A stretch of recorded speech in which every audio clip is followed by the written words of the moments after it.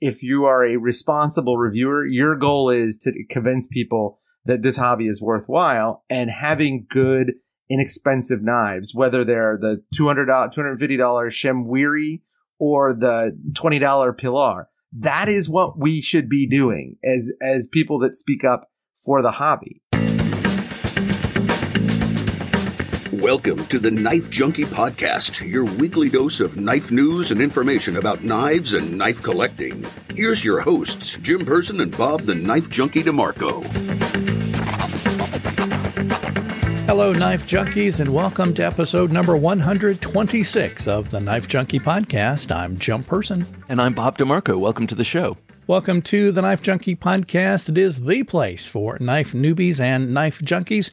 Anybody who likes knives, well, you're in the right place. You get to learn about knives and knife collecting, hear from the designers, the makers, the manufacturers, or the reviewers, anyone involved in the knife industry, anyone who loves knives.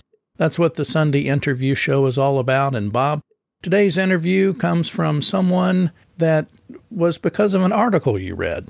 That's right. Anthony from Everyday Commentary. He's been on my radar for years. He's been doing reviews and like that. But he wrote an article recently about how the EDC market, chief among that market, knives and such, but how all this would fare into the future and how COVID-19 and our current pandemic situation is going to affect that market. And I thought it was it seemed very honest and very well thought out and analyzed. And I wanted to talk to him about it. I was expecting that the article would make some folks bristle just because he said some things that are not, necessarily good news. But I mean, oftentimes good news doesn't come out of a pandemic. So I wanted to get him on the show and talk to him. And it was great to talk to him about the article, but just so many other things. He's a brilliant guy, and his perspective and his analysis of gear, I just really respect. We'll get into that interview in just a sec, but I do want to let you know that our podcast today is sponsored in part by the Get Upside app. It's your way to get cash back on gas purchases. Get Upside is an app you just put on your smartphone whenever you need to get gas. You search for your area for savings, claim that discount, fill up your tank. Then you just take a picture of the receipt with your smartphone. That's it. You've just earned cash back. So go to TheKnifeJunkie.com/saveongas to get the app and start saving. Again, that's TheKnifeJunkie.com/saveongas. You know you're a knife junkie if you plan your vacation around Blade Show. I'm here with Anthony Sculimbrene, and he is known as Everyday Commentary. Anthony, thank you so much for coming on the Knife Junkie podcast. No problem. We were just talking, and I was mentioning how you recently caught my eye with your latest article, or at least the latest article that I saw, called "How the COVID-19 Will Change the EDC Market." I put the in front of COVID-19 like I'm 90 years old. How COVID-19 will change the EDC market, and wow, what a captivating read it was! And I would imagine it set off a couple of fireworks here and there. Yes. So tell me about it, and tell me about this like delightfully honest look at reality. Well, so what had happened was Nick Shabazz and I do a podcast called Gear Geeks Live, and it is not as regularly produced as yours because up until very recently I've had house guests. And so we were talking about how things would change when COVID hit. We recorded it probably the beginning of April. And, it was one of those things that, and I'm sure this happens to you, but like when you're preparing for a podcast, you start thinking about what you're going to talk about. And then I realized like, oh, there's a lot to write about here. And, I think I have written a weekly article, at least one article every week for 10 years. And so this was one of those ones where it came like fire, and I just wrote it in probably, 15 or 20 minutes, which is one of the reasons why I have really bad typos, because I don't have an editor and I write like that. And so the whole idea was thinking about like what's going to change. And I think that, one of the things that was happening already in the market is that the market was slowing down. If you look at the market trends for the past 10 years, you will see a really astronomical growth in the size of the knife market. And that's something that like all of us knife enthusiasts absolutely love. But that sort of growth is generally not sustainable. And I wrote about this a long time ago in an article I published about custom knives. And it was basically pointing to the similarity between the custom knife market and the tulip craze in Holland 300 years ago. Oh, yeah. Yeah. And so the idea in the tulip mania was that the tulips became a status symbol. And so the more unusual and exotic and rare the tulip was, regardless of however it was made or what it did, people wanted it. And it was sort of like the economist's emblem of a crazy market. And I thought that, like the custom market had really reached a saturation point. And if you listen to like, what's Mark Steiner's podcast called? Jesus, Mark of the Maker. Yeah. They were already talking about, like the market sort of slowing down and contracting. And that was before COVID hit. And it was just sort of a natural extension. Like if you lose your job, due to COVID, and instead of having an income of $40,000 or $50,000 a year, and you have an income of zero, you're probably not going to be looking at custom knives anymore. And you're probably not going to be looking at high-end production stuff anymore. And you might not be buying any gear at all. And if that's the case, what happens to the market? Like if a third of the knife buying public has severe restrictions on their hobby spending, what would happen to that boom market? And so that's what gave rise to the article, which really surprisingly had some serious pushback. I read every comment on my website and I respond to every comment on my website. And, by and large, the people that read my website, they've been the same, 5,000 or 6,000 people a week since the beginning. And so I pretty much know all the commenters and all the commenters know me, and I've emailed with all of them. And, it's not unusual. But then, like I published this. And one of the things that's happening is that I forget which one, but one of the knife magazines is just republishing links to they'll have a headline and it'll summarize my article and then it will publish a link to my article, which is fine. I mean, it's just Knife Magazine, I think. Yeah, it's just the way that the internet works. So I don't really care. But that seemed to attract a different population of people. And they were really mad. And I just couldn't, like one of the guys said, "What is this smack? You need to be punched in the dick." And I was like, "Oh my God." I don't even know. Like, I don't know what I said that was offensive. I mean. Well, I was going to ask you, aside from those kind of like not very articulate rebuttals, what kind of things were people saying to you? I mean, what kind of complaints could they have had? I read it and I was like, oh, I hate to hear this for these certain guys or these certain areas of the market that might be suffering. But, why not face reality? I think a lot of people were just upset about, and this happens all the time, like whenever you put knife makers into different stratus or different tiers, people always get upset because they like want to argue that their favorite knife maker is in a different tier. And like, I don't think that I could make a definitive list, but I think that it's probably safe to say that like Michael Walker's in that top tier, no matter what. Like, if you don't agree with that, then either you don't know who Michael Walker is or you don't know anything about knives. So you're saying super, super, super high-end luxury, fantastically jeweled folding knives. Yeah. And if you look at things like when I was in grad school, I worked at a high-end audio store and we sold Wilson audio speakers. I don't know if you know what those are. I remember, yeah. Yeah. And so like one of the guys that bought the speakers from our place was Bob Kraft, the owns the New England Patriots. Like people that are wealthy enough to buy Wilson audio speakers or wealthy enough to own, and be in the market for a brand new Michael Walker, they're at a point in their life financially where they're sort of immune to any of the travails that us regular folks have. So, I just took that same logic and said like, Walker's going to be fine. Cause if you're, buying a Walker, you might have a yacht or something. So like, who really cares? But then, like the guys that are, and I don't mean to say that like they're lesser makers, but they just charge less money for their knives. Right. If you look at like a guy like Todd Rexford makes amazing, amazing knives, but they're not priced the same way a Michael Walker is. And so I said basically like, he'll be fine too, because the difference in terms of your financial well-being, if you're buying a $100,000 knife and a $10,000 knife, isn't really that different. I mean, these are all luxury items.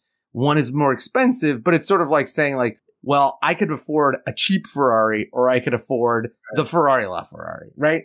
You're also dealing with makers who have fervent collectors or at least stable markets of their own. Yeah, that's true. And I think that by and large, and that's what I said in the article, that the tier below in terms of pricing, like the Todd Rexford tier below that, those guys might survive. And I think that's true if they have like a really fervent following.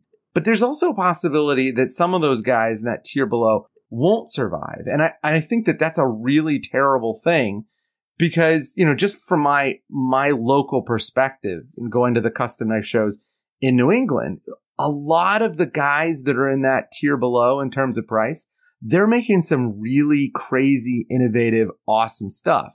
And if we lose them, that would be really, really bad.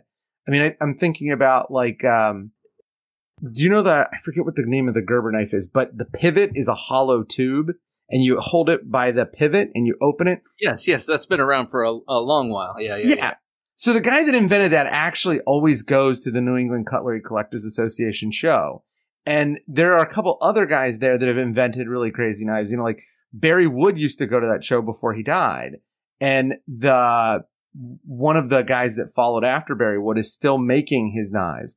The guy that designed the real thin credit card knives for SOG, he goes to that show. And like, that's innovation. Yes, innovators aren't always on the upper tier because they're kind of scrapping to get recognized. Right.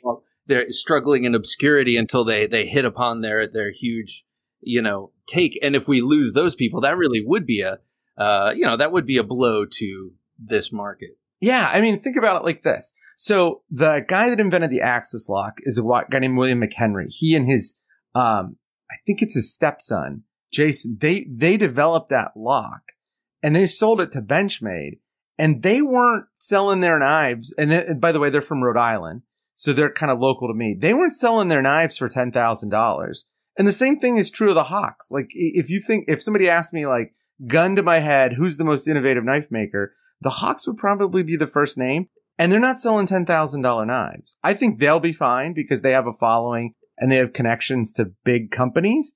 But that kind of innovation is really at threat here. And and in the article, which I don't understand why people got mad, but I really made a point to say, you got to go support these folks, and I'm worried that like, if these folks are depending on Blade Show, Blade's still happening, but I don't know how long that will be. And I don't know what the attendance will be like.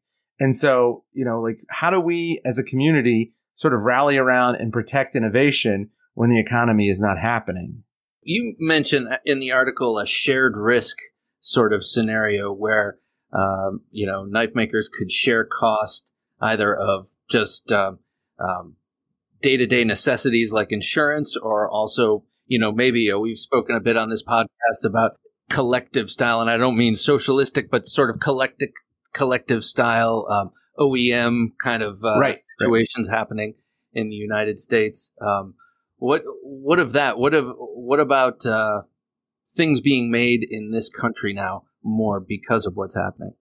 I totally think that would be a great outgrowth of COVID. I'm not sure exactly what that would look like, but again, I'm just talking locally. Like I went in December and I visited Three Rivers Manufacturing with my son and we did a shop tour and that place is amazing. Like people do not understand how good those people are. Like Marion and Les and the guys that work for them, they are really good at making knives. And, if it came out of COVID that because of, restrictions on trade or restrictions on shipping, that instead of going to Rayot for OEM work, they went to like a local manufacturer like TRM or like ProTech or some other small operation that has the capacity. That in my mind would be a boon. I mean, I don't have anything wrong with Rayot. I'm just saying like kind of root for the home team. You know, sure. I have a Rayat knife right here, right now. It's the Sharp by Designs Micro Evo, and it's a great knife. They make fantastic stuff, and all things being equal, I will still buy knives made overseas. I'm just saying, like, if a little love happens to go to you know, OEMs or small manufacturers here in the United States, like, that's a good thing. Yeah, absolutely. I like the way you put it. It's like you don't have anything against Rayat, but you're rooting for the home team. That kind of encapsulates my kind of labored point of view these days. I'm trying to figure it out because just by taste, just by a matter of my personal taste, I like the more muscular knives. You know what I mean? I like Hinderers and Emersons and such. Yeah. And they just happen to be American made, a lot of them. So it just so happens that as I kind of cull some of the stuff that I don't use and try and accumulate more of the stuff or refine the stuff I do have, it's tending me back to the U.S. made brands incidentally in a way, just due to my taste. But I've also been trying to, I don't know, you know, I do want to support United States makers, but there is I also don't want to discriminate. What can I say? It's in my name. I'm kind of a junkie about it. So Best Tech Knives. You recently did a review on the new A. Purvis knife. Best Tech Knives. They're knocking it out of the park. Their stuff is amazing. That knife, the Progeny MR, that knife blew me away for $138. It is really good. It's solid. So you talk about, and before we leave the article, I want to touch on two other things. You talk about rediscovering the entry market, and I've been going through a little bit of rediscovery of some of my older knives that maybe I got in a fever dream, and then sort of realized I have them, and figuring them out, seeing if I want them.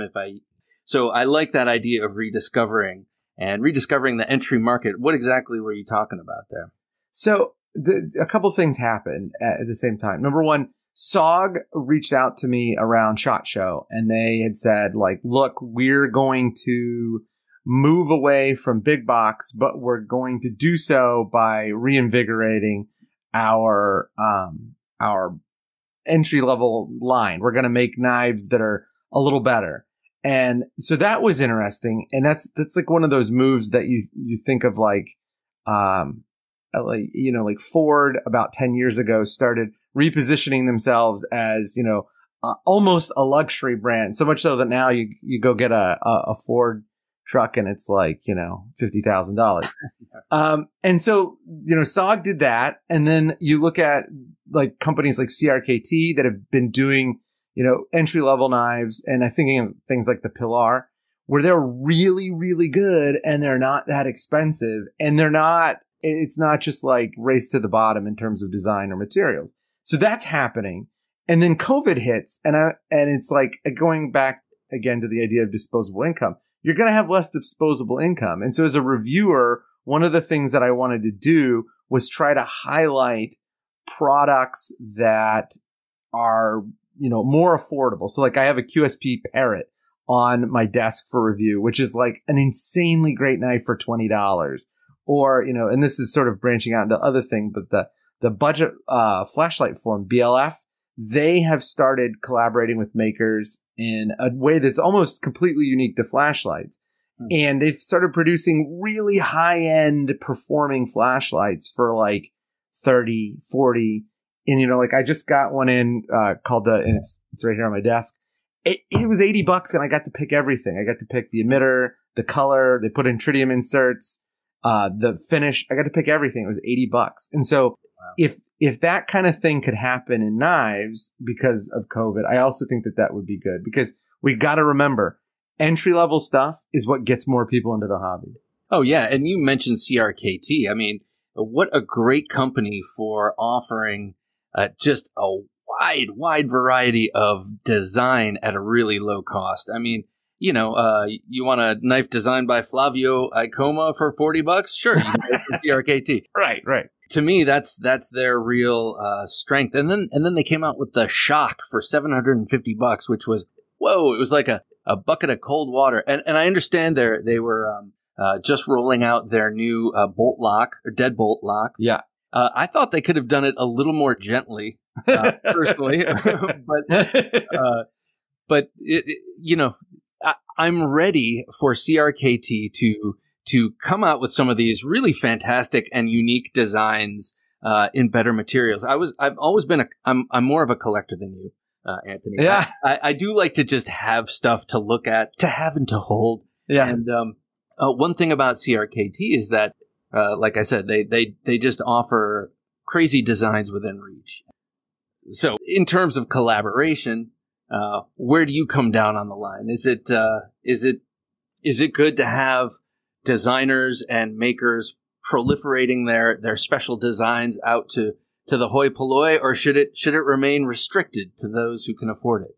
So I think that I responded to one of Knife Critique's posts on Instagram, and they basically said that, like, it's really stupid for custom makers to send out their products for collaboration because they're just destroying their market. And like, I think that there might be some truth to that, but I also think that there are two things that make that statement kind of incorrect. So the first thing is, unless you're Bob Loveless making a drop point hunter, your knife design probably does not have an infinite lifespan. Like, at some point, it's going to fall out of favor and people are going to be like, I don't like that thing anymore.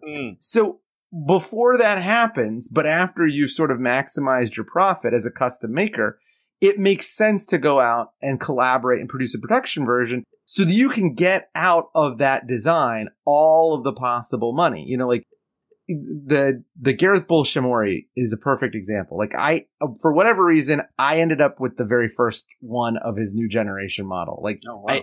I wrote a review of the original Shimori. He read it, and then like a year later, he contacted me. He's like, I made all the improvements you want. Do you want to buy this knife? And I was like, I didn't ask you to do that, but sure.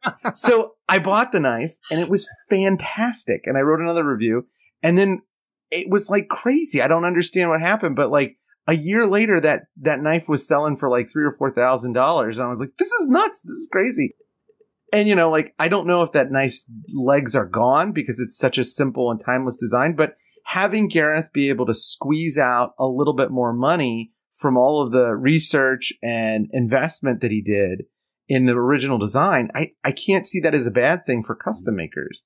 So that's the first thing. And then the second thing is, I think that democratizing really great designs and really great knives allows people, again, more people to get into the hobby, which I think if you are a responsible reviewer, your goal is to convince people that this hobby is worthwhile, and having good, inexpensive knives, whether they're the $250 Shem Weary or the $20 Pilar, that is what we should be doing as people that speak up for the hobby.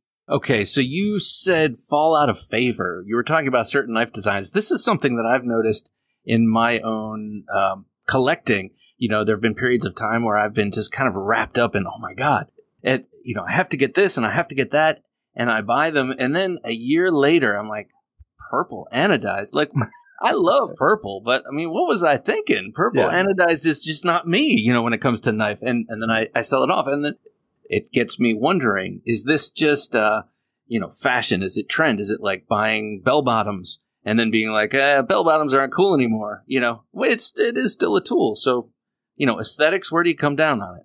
So I think that we say in like the knife world or any other place where we have tools that have aesthetic appeal is that, like, we call them fashion. Like, one of the things that is really common in the watch world is they disparage fashion watches. And we talk about fashion in knives as if it's a bad thing.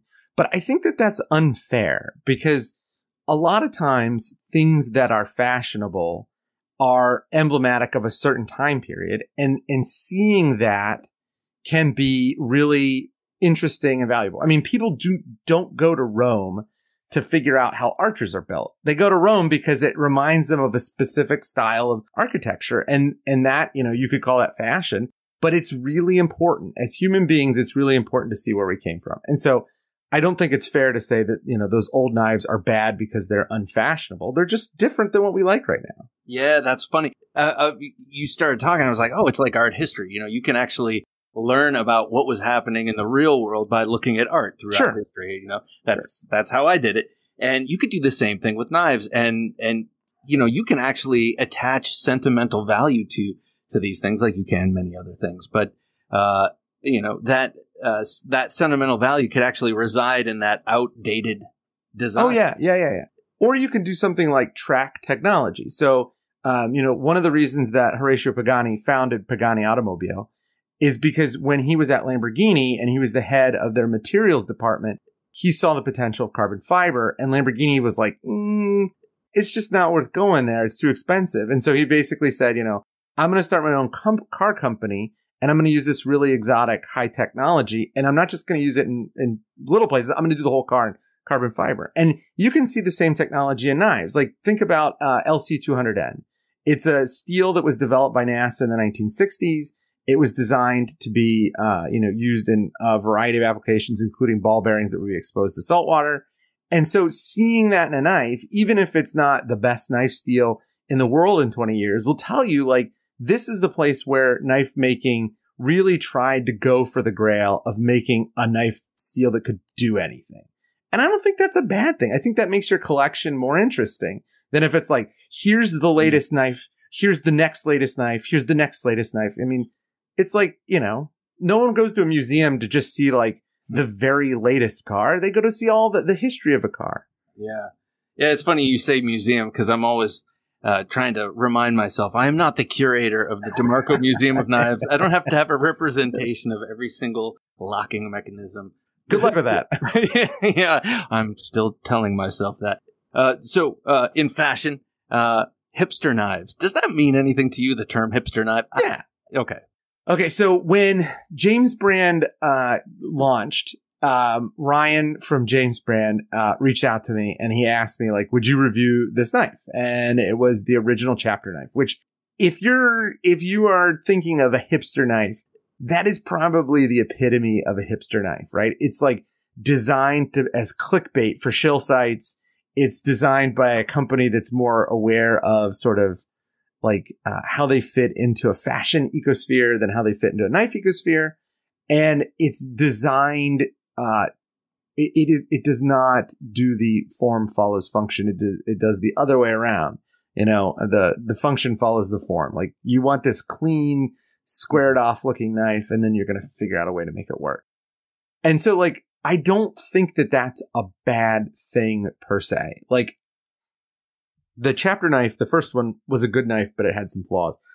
The second one is really, really unquestionably an excellent knife. And simply because it's a hipster knife or it's like a fashion knife or it looks a certain way, I don't think it's a bad thing because, again, it brings different kinds of people into the knife world. Like guys that don't go hunting, but, live in Brooklyn and work on Wall Street and have, selvage jeans that are really tight.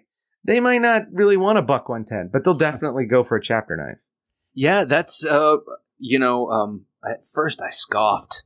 That's not, I couldn't cut my way out of a bar with that. But obviously that's not the point. And it took me a second, actually, our producer, Jim, and I had a spirited conversation about this online, in one of the shows where I was kind of like, James Brand, blah, blah, hipster knife. And he's like, hey, wait a second, dumbass. Aren't you interested in bringing people in and getting people excited about that? Like non-knife people? Knife people are already in this echo chamber. You don't need to preach to them, right. But, bringing other people in who might have, people make assumptions about your political beliefs if you're into knives, believe it or not. Sure. And so they, they might think, well, I don't want to get into knives because I want people to assume this or that about me. But when they see, this is a useful tool, just like a pen, and it doesn't matter what you believe, you still want it, still want to use it, still carry it. If that brings people in, all the better. I completely agree. A lot of times when I talk to my non-knife friends, I tell them that owning a knife is the equivalent of owning a truck, because with a truck, you'll go do things that you would never think about doing with a car, and it helps you get work done. And once you carry a knife, you're like, I can do this. I don't need to go back in to get the scissors, or I don't need to, break this box down, or I don't need to, you're just like, I can do it. I don't need to go do something else. I don't need to go get this tool. And I feel like the more that the knife community like poo-poos people coming in, the more that they're sort of shooting themselves in the foot. Because again, if the last 10 years has proven anything to the knife community, it's the fact that the more people that are in the knife community, the better stuff we get. Right. So you, Anthony, how did you get into knives? It says on your website you've been into gear since you were 10 years old. And yeah, I get it. So tell me your story. Explain to me how you got to where you are. Okay, so my grandfather grew up in southern Ohio. He grew up in a town called Portsmouth, Ohio, and it was right on the Ohio River. And in the 30s, there was this massive flood, and then the Depression came. And so they had become pretty self-sufficient. They lived just outside of town in what people in that part of the country call a holler. And his dad, my great-grandfather, supported his family through the Depression making moonshine. And as a result, he had to be really self-sufficient. Like he and his brother Walt, they started a business when they were 9 years old. When my grandfather was 9 and his brother was 11, and they would drive their father's Ford truck around the county and use a winch that they had fixed that somebody had thrown away to pull cars, like old-fashioned cars, because it was in the 30s, out of ditches. And when he was doing that, he always carried a knife. In fact, I still have the knife that he carried. He made a little leather slipcase for it. And, like by the time I was born, we would go camping and he would show me how to do these incredible things with a pocket knife. Like, I mean, he would make a slide whistle with a pocket knife. Have you ever seen the pair of working pliers that are actually? Yes. Yeah. So he showed me how to do that one night when we had finished fishing and we're sitting around the campfire. These are working pliers that you carve out of one piece of wood, right? Correct. Yeah. And so he showed me how to do that. I can't do it, but he could do it, and he could do it with his eyes closed. It was really incredible. And so he was the person that showed me like, oh, this is something that I could use. And when I was growing up, around the same time he showed me how to do that, we lived near a state wildlife preserve. And so as a 10-year-old boy, that was like the greatest thing in the entire world. And I bought a Super Tinker when I was 10 years old with money that I had gotten for Easter at a place called General Surplus in Dayton, Ohio. And that was my first real knife. And then ever since then, I've just had a knife. And it's been like the thing that I always had, and when I work, now I'm a lawyer and I work in an office. And everyone's like, oh my gosh, you can't. But then like about 2 weeks after they find out that I carry a knife, they're like, do you have your knife on you? I need to open this. And you're like, oh yeah. Yeah, and you're like, no, there's scissors right over there. They're like, I'd rather use your really awesome knife. Right. But that's sort of how it started. I saw my grandfather be really self-sufficient. I mean, he was like an incredible guy. I mean, he was just, my uncle raced motorcycles professionally, and he would, I forget what you call it. There's a technique, but you basically score marks into their tires, and he would do it with a hot knife. He would take a Zippo and he would heat up the blade of his knife, and then he would score these marks into the tire to give them more traction. And he did that, and my uncle would win over and over again, so much so that like the people in northern Kentucky and southern Ohio would ask my grandfather, "Can you go do that to my?" Yeah. He was a wizard with a knife, and it was so inspiring as a kid to see that this like one tool enabled him to do all these different things. You mentioned your grandfather. For me, it was my grandfather. And I mean, countless people that I've talked to on this show have mentioned that it was their grandfathers who got them into knives. And it was, for me, it was also that thing, that spirit of self-reliance, oh, that's all right. I got my knife. I can take care of it. And that seems to be a through line in all these people that I've spoken with. And it makes me think it's up to those people like yourself, myself, and these others to be that for our grandkids and make sure that, that civility, that this modern day quote unquote civility that we have now doesn't drown out this kind of useful thing. That's so strange, because the way that my grandfather carried a knife, it was like this was the mark of a civilized person. I had a tool that could let me do things. Yeah. And like he would have never thought of using it as a weapon. I mean, he treated it so gingerly, and it was such a revered tool because he used it every day. He had a case knife, like a 1934 case knife that he made a tiny. It's a mini trapper, and he made his own slipcase for it. I still have that, and he also carried a Buck 110, which I got when he died. And in fact, one of the greatest joys I've had as a knife nut is I met CJ Buck, and I told him about my grandfather's knife, it was just, I mean, like, I'm sure he's heard that story 500 million times about, And it's great each time, I'm sure. Right. Like, my grandfather had a buck 110. He's like, okay. He didn't do that. He was really awesome about it. But, like, I can only imagine how many times he's had this exact same script play out in his head from hundreds of people. So you mentioned that you're professionally, you're a lawyer. What kind of intersection, is there any intersection between your interest in knives and gear? I don't want to, this is the Knife Junkie podcast. We're talking knives. You review a wide range of gear, or a wider range of gear. Anyway, how do knives and your professional life intersect? So this is a really interesting thing. So when I first started work as a lawyer, I worked as a public defender, meaning I defended people who could not afford a lawyer, which is, I think, one of the true marks of a civilization, that if we treat even the worst among us, you give them equal access to justice. That's the definition of a fair society. So I had a case when I was a brand new public defender, and my client was, as one of my public defender friends said, my client was addicted to a boy who was addicted to heroin. And so they were walking into court, and this is all public record. She actually got charged, so it's all public record. She was walking into court with her boyfriend, and her boyfriend realized, like, oh crap, I had this knife in my pocket. So he gave it to her, and she put it in her purse. And when she walked through, obviously the metal detector went off, and they took the knife, and it was a Kershaw leak, and it popped open, and they were like, oh, it's a switchblade. So I just did a deep dive because I was a knife nut, and I started litigating, and I started filing motions, and I started reaching out for expert witnesses, and I talked to designers that worked on the Speed Safe, and they sent me a working prototype with a dull blade so I could do a presentation for a judge, and then, so on and so forth. And at the end, the prosecutor was just like, you know what? You've really convinced me. This is too close a call. I'm not going to put somebody's liberty at jeopardy for this. We're just done. Cool. Here. Yeah. So she didn't even have to have a trial. They just dropped the charges. It was a truly amazing outcome, and it was the right outcome. And then, so that was 2004. And then I think 2007 or 2008, one of the state reps in New Hampshire, where I practice law, passed a law that basically legalized all different kinds of knives except for felons. And so last year, 2019, I had a client who was charged with possession of this, like a ton of stuff, including various kinds of knives. But the prosecutor didn't know what a switchblade was. And so we did basically the same thing. We went through this long process. I filed a motion. I quoted the 2009 amendment to the Federal Switchblade Act.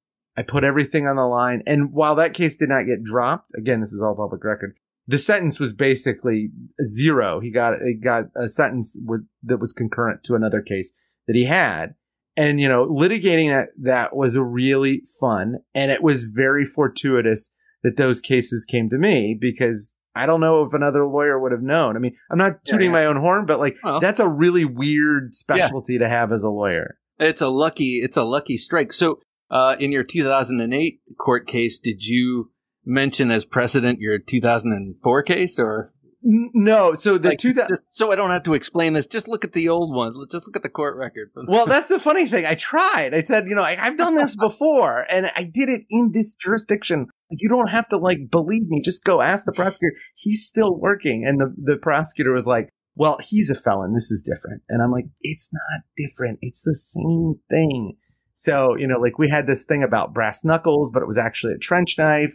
We had this thing about a switchblade, but it was not a switchblade. It was an assisted opener. And it was like, this is going to take forever. So I just, finally I was like, you know what? I'm not, you don't have to believe me. I'm going to write everything out. I'll send you the motion before I file it. You tell me if you think it's fair to file. And so I did that, and she, wasn't 100% convinced. So I filed the motion, and then we almost immediately worked out a deal, because, the law is complicated, but it's not impossible to break it apart. Anthony, I don't know if your viewers or fans know much about that, but I mean, that raises you up a little bit in terms of your hero status. That's pretty No. Okay, no. So controversies in the knife world. I mean, we're talking about the law and courts, but what about controversies? There have been a number of them. Do you pay attention to this? Is this anything that has any bearing on what you do? Or are you strictly looking at the hardware? Well, like I've always had the same policy as a reviewer. That like I just look at the thing, right? Like there's no, it's just, and this is something that I think ties into my beliefs about the Second Amendment. It's like it's a thing, right? Like I'm not going to demonize a table saw because a table saw by number of accidents injures vastly more people than get injured by the knives that we use and collect. So like that kind of stuff doesn't really bother me. And like there is always like the titillation factor, but I've learned over time that it's probably not worth it to get into, especially because there's like so much good stuff. Like if you look at like how the community rallied around Robert Carter, like Carter got injured in a ATV accident, and within like a day there was it was either a GoFundMe or Indiegogo up trying to raise money for him. If you look at things like the way that Spyderco handles licensing the thumb hole. Yeah. Like that's a really incredible thing. And if we focus on like, I don't know, whatever the latest controversy is, it takes away from the fact that like really we do this for enjoyment. And if we're getting into like the name calling about like, the one that I find the least entertaining right now is the steel stuff. Like everybody is like, it has to, like, if it's not 10V, I don't even want, it's like, okay. Like, let's be clear here, people. Like, none of us need 10V. We are not doing industrial chopping operations on shingles. Yes. Right? Like, so like, who cares? That's actually why I was fighting, before when I was talking about CRKT, I sort of choked back the comment about, in better materials, as if I've ever come up against the edges of 8CR13 MOV's performance and been like, clearly I have to move on to a different and more superior steel. Right. That's the one that I find. And, like the funny thing is like when I first started in knives, I was the guy that was like, it has to be the very best steel, which is why I love the Dragonfly and ZDP 189 so much. But having used knives and having talked to lots and lots of people who know way more about knives and the technical aspects of steel than I do, I realized, number one, Laren Thomas's statement, it's geometry cuts, not steel. That's totally true. Mm-hmm. And number two, I realized that like very infrequently do I come up against the performance limits on a given steel, whether it's, a 440C or, ZDP 189. I mean, at some point you have so many knives that you'll never use any one enough to dull it significantly. Exactly. Except for the one or two or three that I'm actually willing to use. Actually, yeah. My old machete, I dull that out, Yes, that is true. That is definitely banging that around. Yes. So your criteria for judging a knife, you've got, you go to your website, which by the way is awesome. I really like how it's laid out. Thanks. Yeah. And you have, it's clean and everything you want is right there. And you have a lot of reviews up there. What are your criteria for folding knives in particular? So first of all, before we move on, I just want to give a plug. Aaron Shapiro, who's another well-known knife collector, he designed my website. He did a fantastic job. He did a great job. Yes. So the criteria. So what I did was there are two things. The first thing was when I was little, I read EGM, Electronic Gaming Monthly. I don't know if you're familiar, but they had a 10-point scale, which was actually a 20-point scale because they had 0.5s. And I remember racing to the newsstand at Cub Foods every month to see what the latest scores were. And I just loved the idea of a numbered score. And, and I did a lot of research before I put out my scoring protocols about like statistical significance, because you want to have a score that means something, but at the same time, you don't want to be, you want it to be small enough that the point differences mean something, but not so big that like it's a 97 versus a 98. Like what's that? So that was the first influence, like the EGM thing. And then the second thing was when I first started, I was a forumite on the EDCF, Everyday Carry Forums. And I had published a post about the list of things that I looked for in a knife before I bought a knife. And I'd done like this informal scoring system for every purchase. Like our house, my wife and I developed this weighted scoring system for that. I did it for fantasy baseball players where I created a formula. It was like super nerdy. I did it for cars. And like I have a list of criteria for basically everything, like TVs. It's just bananas. It's like an affliction. And so I finally realized like, oh, I'll just simplify this and make it a scoring system. So the criteria are pretty simple, and they sort of have like clusters. Like there's the non-knife cluster, like design and fit and finish. That applies to everything. If it's a bad design, it's going to be a bad product. Then there's the carry and the grip. So, again, as long as I'm reviewing everyday carry gear, carry and grip are probably always going to be on there.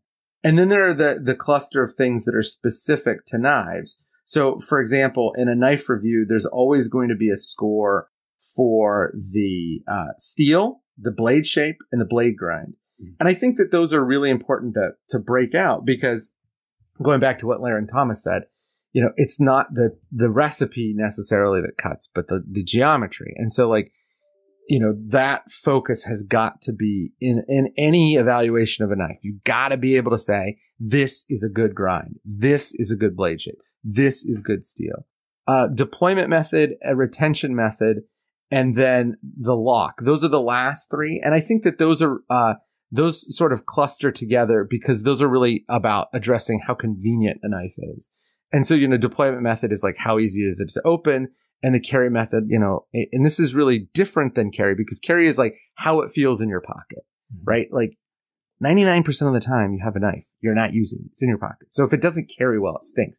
But sometimes you'll have a knife that carries really well. Like I'm thinking of like an Almar Hawk or an Almar Eagle or Talon. So it's the Eagle, the Hawk, and the Falcon. And those knives all carry well, but they don't have very good pocket clips. Like I think that if you compared the pocket clip on the Raptor line to something like the stiff version of the over-the-top wire carry clip on a Spyderco, you'll see that like both of those knives carry well. One of them carries well because of the clip, and the other one carries well because of the knife. And so I broke that out because, again, I think that's a matter of convenience, that if you're bothering to carry a folding knife, you need to know. So that's a really long-winded explanation of silliness. No. That's exactly, I think people go to you because of your systematic, sort of methodical way of breaking things down. You are the only person I know who breaks it carry down into the clip or the knife design, by definition. Yeah. And, lots of us nerds want to get that granular, man. And I think that's what your USP is, sir. I feel so silly talking about, like, I've never had somebody ask me that question, and I've never had to articulate that. But I feel like you've just revealed to the public that I'm like a crazy person. That's fine. I think probably people know that already. That's fine. You've revealed that yourself, sir. What, 438 knife reviews? Don't tell that already. Your favorite production knife releases of, I'm going to go back as far as 2019 because we're only halfway through this insane year, and who knows. But what are your favorite folding knives? We'll talk about folding knives right now for the last year and a half, say. Okay, so this is something that I just finished up my best knives of 2020, and I do this every year, and it's basically not a review of new stuff, but a review of like, if you were coming into knives right now, what would you buy? And one of the things that struck me was how much of the stuff is new stuff. And I think that 2018 was a remarkably good year for knives because we got stuff like the SOG Terminus XR. We got stuff like the Drop Gent. That stuff is all really good. 2019 was a lot of sprints that didn't really interest me. But 2020 has probably been as good as 2018, on a month-to-month basis. So let's see. If I had to pick 5 knives that were my favorite knives in the past 18 months, so the first one would definitely be the Sharp by Designs Micro Evo version 2. That knife is it is the most splendid flipping action in the most beautiful and considered package you could possibly ask for. There are so many nice touches on that knife that really make me appreciate just how fantastic of not a knife designer, but a product designer, like on an ergonomic level. Brian Nadeau is just off the charts as a great designer. So that one would definitely be on there. Another one that would be on there that's sort of in that same grouping is the Enrique Pena X Series front flipper trapper, or the one I like better is actually the Zulu Spirit. Looks a little less gur. That knife just kills every single thing that's hot right now in knives. Like It is a little bit traditional. It has great materials. It has great flipping action. I mean, just Enrique Pena is brilliant at capturing what people want. You know, like Steve Jobs said that you don't follow a trend. You tell people what they want. And Enrique Pena has really done that, because up until Pena and a couple other people in that same group, you know, Romano and those guys, up until he started doing things, people were like, I hate these grandpa knives. And so like him getting, you know, the tactical audience to pay attention, that's a really impressive feat. Mr. Zeitgeist. Yes, that's exactly right. I also really, really like the Progeny MR. That was a knife that we just talked about. And I think that represents something that's different in the knife market, because what it is, it's a designer produced blade, meaning that, you know, Adam Purvis designed it and he had it produced overseas.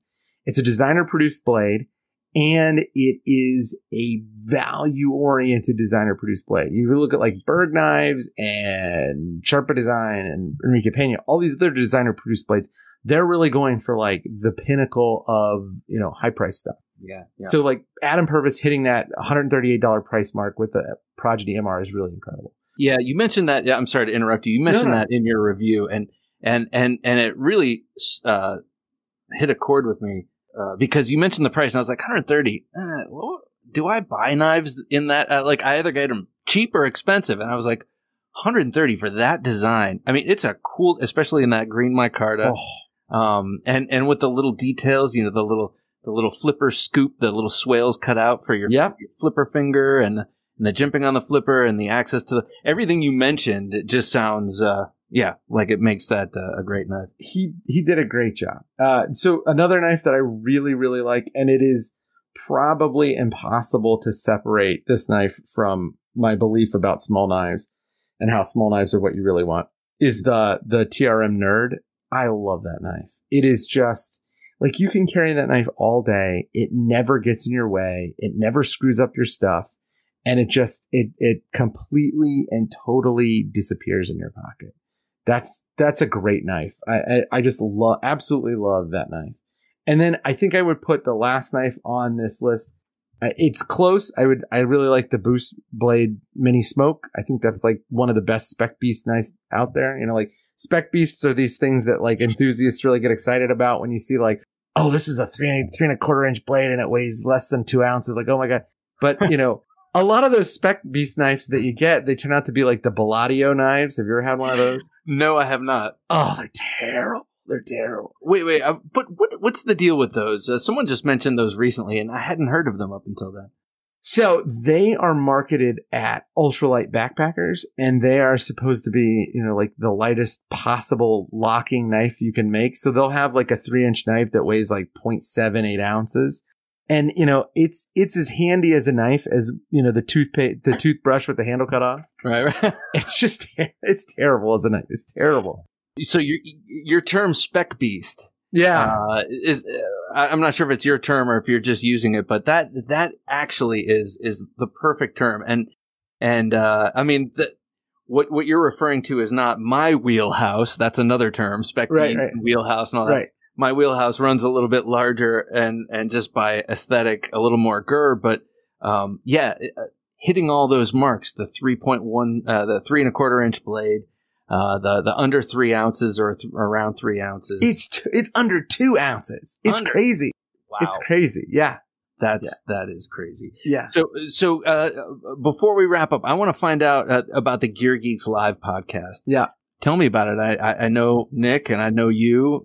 What's the show like? So it originally started with, it was Aaron Shapiro and I and Andrew Jean, who ran Edge Observer. Do you remember Edge Observer? Yes. Yeah. His videos were awesome. Okay.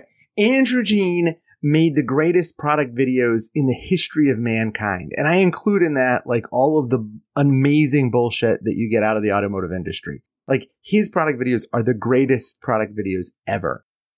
So he and Aaron and I were on, and then Aaron rotated out because he was looking for a new house, and we brought in Andrew from 777 Gear. Mm-hmm. And then he rotated out, and Dan from bladereviews.com came on. And then it was Dan, me, and Andrew for a long time. And it was crazy. Like it was 3.5 hours, and we would get, pretty roasted. And we were just like, Andrew Jean is one of the funniest people on the planet. And some of the stuff that he would say, like, we tried to keep it live and not edit it, but there were quite a few times where I was like, Dan would send me an email, be like, oh, Jesus, Andrew went crazy. So Andrew eventually started working on a very successful line of comic book movies. Oh, cool. Yeah. He designed, because of all of the stuff he did for his product photography, he designed dollies, mounts, and automated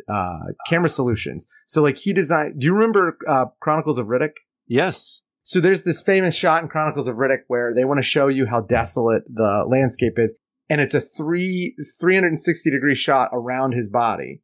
Yeah. Andrew developed the rig that held the camera to do that. Wow. Yeah. So Andrew ultimately went off to greener pastures. Yeah. And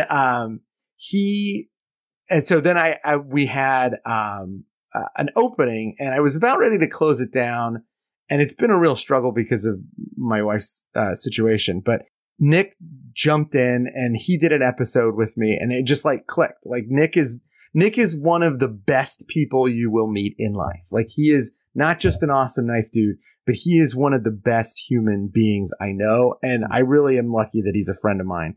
He, my last year has been crazy with my wife being diagnosed with cancer. And one of the best things was to be able to chat with Nick about knives. And, yeah.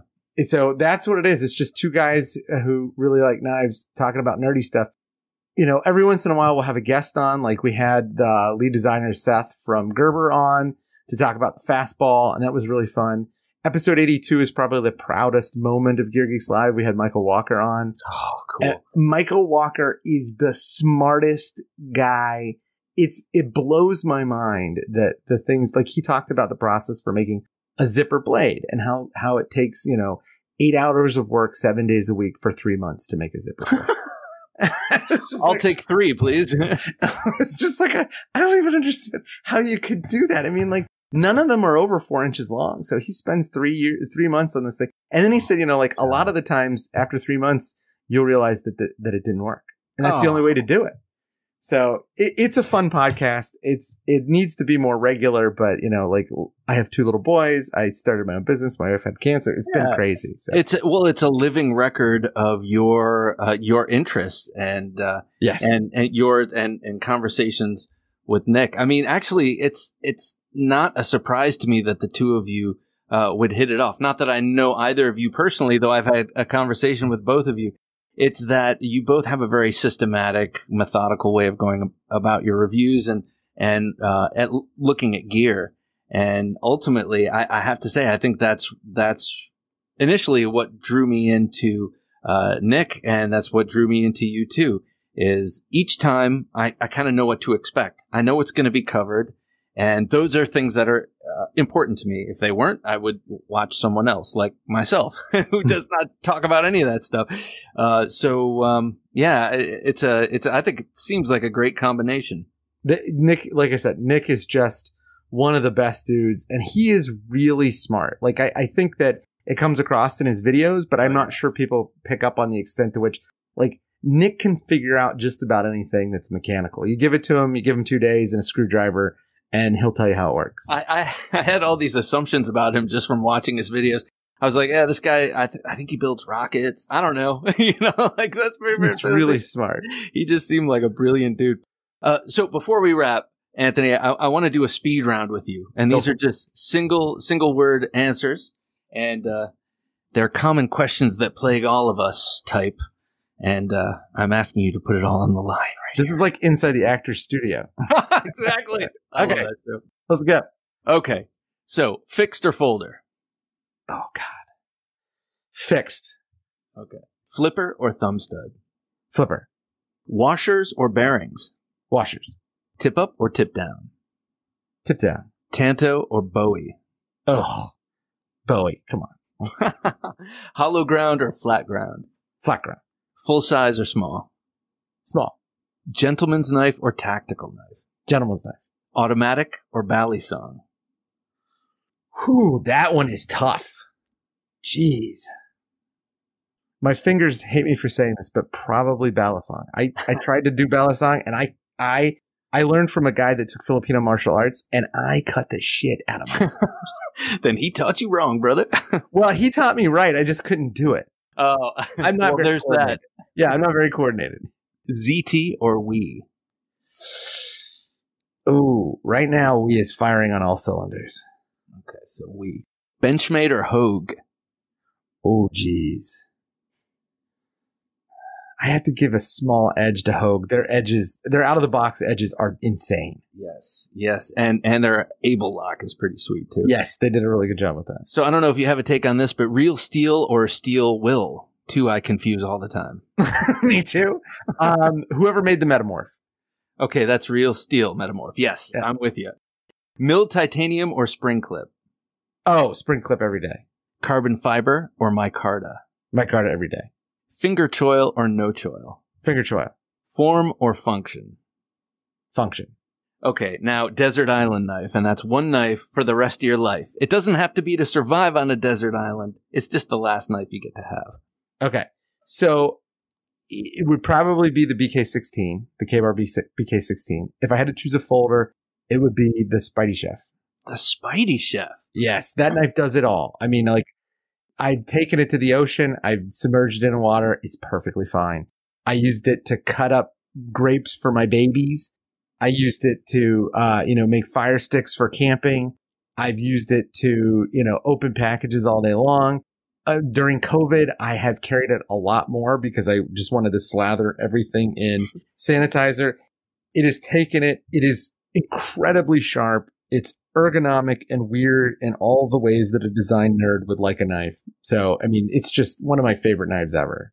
But the BK16 is a knife that if I only had one knife, that's it. I mean, it's just so freaking good. The BK16.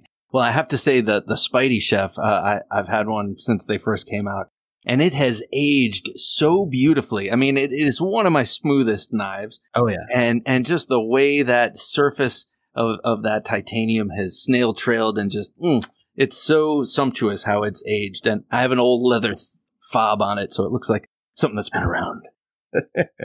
Because that's what matters. I'm kind of a shallow guy. Hey, Anthony, how can people catch up with you, Everyday Commentary? How can they find your work? So I write for Gear Junkie, and I try to write 1 or 2 articles a month for Gear Junkie. So that's gearjunkie.com. You can also read the website, and I publish 1 article every week, and I have for the last 10 years. And that's everydaycommentary.com. There you can find links to the YouTube and the Twitter feeds. I was not going to say the YouTube like that. the Twitter feeds and the YouTube feeds. Everyday Comment on Twitter and Everyday Commentary on YouTube and Instagram. Well, Anthony Sculimbrene, thank you so much for coming on the Knife Junkie podcast. It's been a real pleasure diving in and finding out what makes you tick, and to find out about your recent article and to find out about your channel. It's been a pleasure. Thank you. This was a ton of fun. I do realize that it makes me sound like I have some sort of mental health diagnosis coming my way, but that's fine. Hey, man, we all do. That's why we're here. That's why it's the junkie, right? Yeah, that's right. That's right. All righty, sir. Have a good one. All right. Thanks. You're listening to the Knife Junkie podcast. If you've got questions or comments, call the 24/7 Knife Junkie listener line at 724-466-4487. All right, Bob, back on the Knife Junkie podcast. A great interview, like you said, very well-spoken, well thought out, great interview, I thought, and a lot more than just the article that you guys talked about. Yeah, and actually, if you go to the Everyday Commentary website and you look at Anthony's past, he's gotten a number of degrees, and the final, and he's a lawyer, and so all of that education funneled through the ability to analyze and speak that a lawyer has. I think that's what makes for a magic combination in his reviews and analysis. And I love the combination of him and Nick Shabazz. It's a very heady kind of combination. Right, right. The Gear Geeks Live podcast, of course, we'll have links to that as well as Everyday Commentary in the show notes that you can find at TheKnifeJunkie.com/126, TheKnifeJunkie.com/126.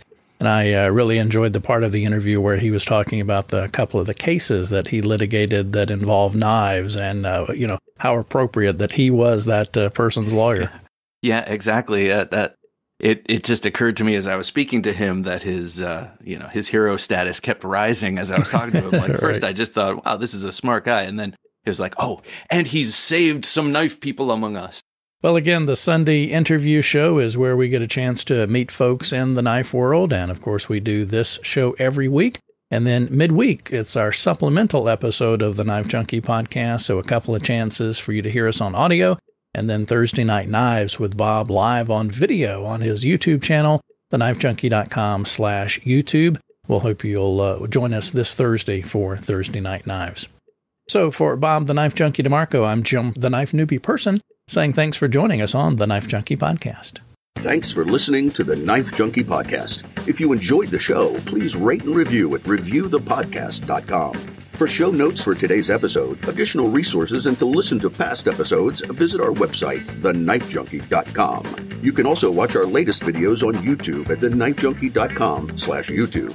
Check out some great knife photos on TheKnifeJunkie.com/Instagram and join our Facebook group at TheKnifeJunkie.com/Facebook. And if you have a question or comment, email them to bob@TheKnifeJunkie.com or call our 24/7 listener line at 724-466-4487, and you may hear your comment or question answered on an upcoming episode of the Knife Junkie podcast.